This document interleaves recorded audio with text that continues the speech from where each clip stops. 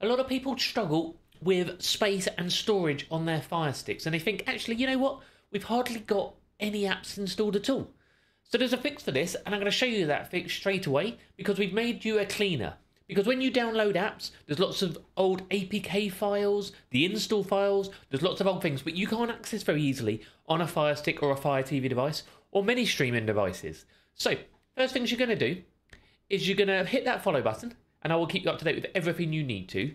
And then you're going to get an app called FireSend Cleaner. Okay, it looks like this. If you go to the magnifying glass, type in FireSend.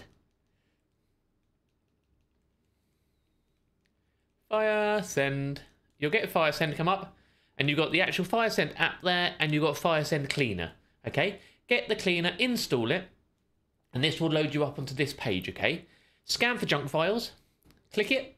It will tell you what junk files are downloaded. So you've got ones which are downloaded maybe from FireSend, APK installers maybe from Downloader, and any other files you might have put on there yourself. You can either select all the files, or you can deselect them, or you can go through and just delete the ones you want to. So select the ones you want to delete, and then you just push clean selected, and boom, they are deleted. Then you will get a visible IP up.